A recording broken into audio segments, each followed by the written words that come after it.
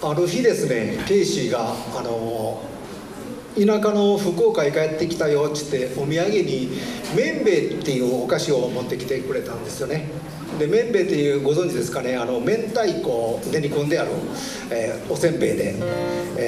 でちょっと辛かったりするんですけどね。でケイシーの耳元で「俺これ味好きやよ」って言うたらね、次福岡帰ってこちらに来た時に一箱僕に、めんべいをくれました。これを聞くとなんかカツアゲしてみるみたいですけどねそういう男です、やつは。はい、最後の曲にしたいと思いますが、この曲もケイシーがいろいろビデオで編集してくれたりしとるので、なんかこの曲は気に入ってくれたんかどうか知らんけども、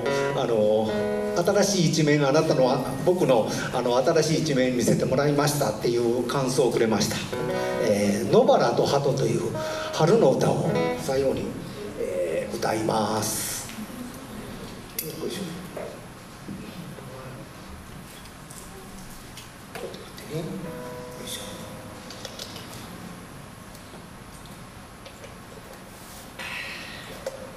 美味しいです。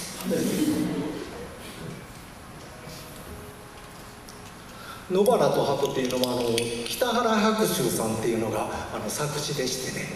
ちょっと古っぽい歌詞かもしれませんけれども、野原と鳩。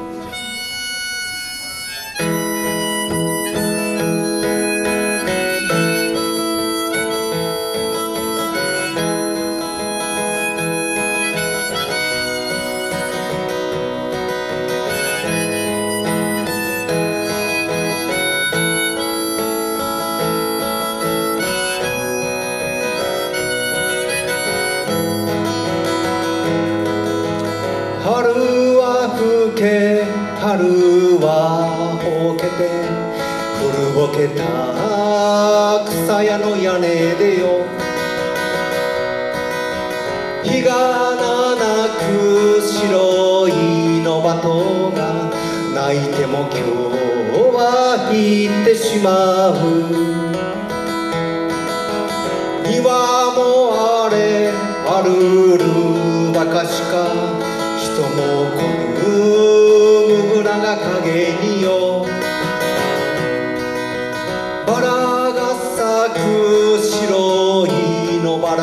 が咲いても知られず散ってしまう。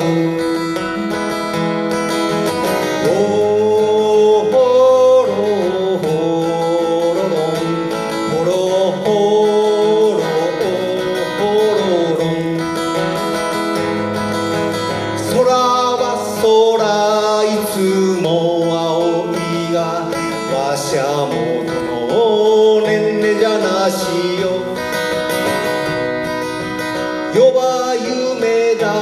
野原の夢だ、夢なら覚めたら消えてしまう。心からよも笑えずさればとて泣くにも泣けずよ、タバコでもそれじゃ深そうか、タバコも煙になってしまう。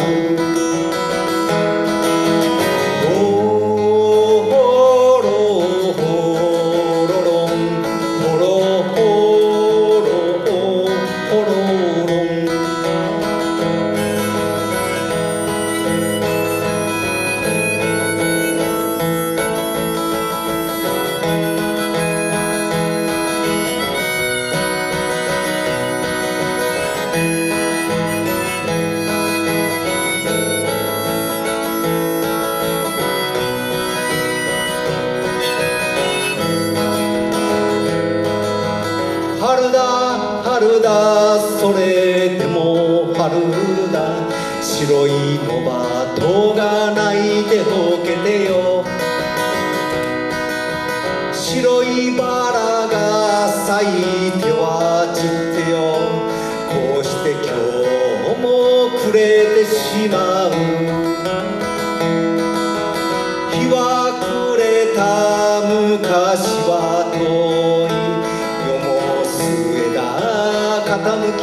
けた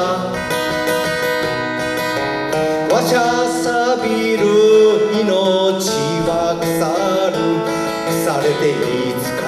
は死んでしまう